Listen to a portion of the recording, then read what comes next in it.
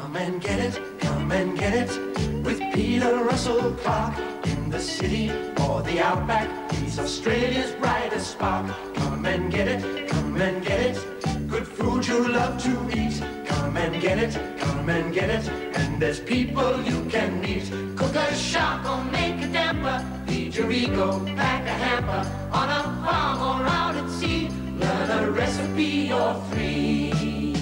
Come and get it with Peter Russell-Clarke. G'day. When I was a boy, people belted beef into them by the bucket loads. They'd be chomping into legs of lamb, they'd be eating steaks that big, but not today. They're concerned about the fat issue. Wendy, what do they call it again, the pork board or something? The Australian Pork Corporation, Pete. Sounds like pork chook board. Mate, it is true to say that, that pork has less fat saturation than lamb, for instance. Yes, it is, Pete, yes. That's true. And Alan, you cut it all differently now, don't you? Well, when I first started, Peter, the pork was coming in small, a lot smaller and a lot fatter. They breed them differently these days, and they're a lot larger pig, but they're a lot leaner. And with the new season cuts, we can do so many more things with the pork. Right, so the fat's cut off, but it's also to do with the feeding, isn't it? Yes, that's right, Pete. Years ago, the pigs were raised on dairy farms and they were fed the milk slops and what have you, but nowadays they're all grain-fed. So you're getting nice, lean meat, no fat marbling in the meat at all. And you cut them differently. The meat's actually designed differently now, isn't it? Yes, that's right. That's new fashion cuts, Pete. It's all new fashion pork.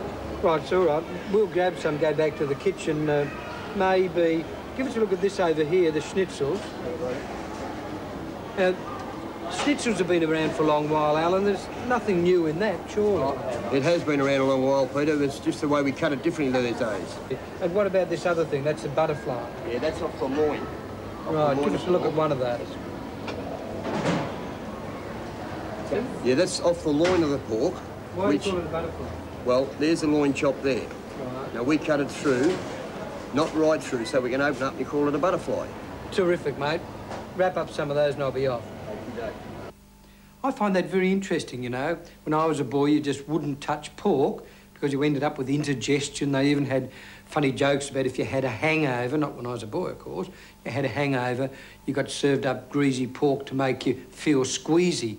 Well, you didn't get indigestion from the pork, you got it from the fat. So no fat, no more indigestion. So there's that steak, lean as you could get, and that's what we should be eating. Right, you can see where the bone's been cut out, which I think Alan has done in a very clever fashion. Right, good on you, Alan. Now, mustard on that. I just spread the mustard over it. Not too thickly, but be reasonably generous. Righto. Now, that will go under the griller. We're not going to griller, not gorilla. We're not going to pan fry that. Simply goes under the griller. Now, when it cooks, I'm not going to, or half cooks, you've cooked one side, I'm not going to turn it over like that because all that mustard will stick to the tray. What I'll simply do is fold the butterfly over. Just fold that butterfly over, cook that side, then turn it over like that and cook that side. Righto, so off to the griller. While that's grilling, I'm going to mix a sauce that I want to go with it. Some yoghurt, just some plain natural yoghurt. Got my name on it, eh? Anyway, you just pop the yoghurt in there with some nutmeg. Mix that together, and with that, some stewed apple. Right, you've stewed the apple. Simply get an apple, cut the peel off it. That peel goes into the soup. It just gives the soup a nice sweet flavour, and the core as well. Right? That's just cored, stewed in a pot like that, very simple.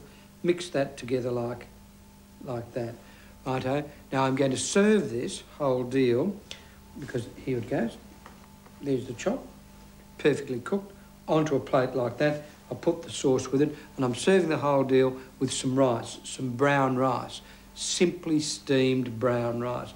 That goes beside it with a steamed carrot or some steamed carrot, and that.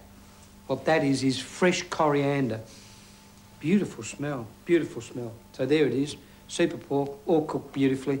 Super recipe because it's healthy. See you later. Come and get it with Peter G'day. Russell-Clarke.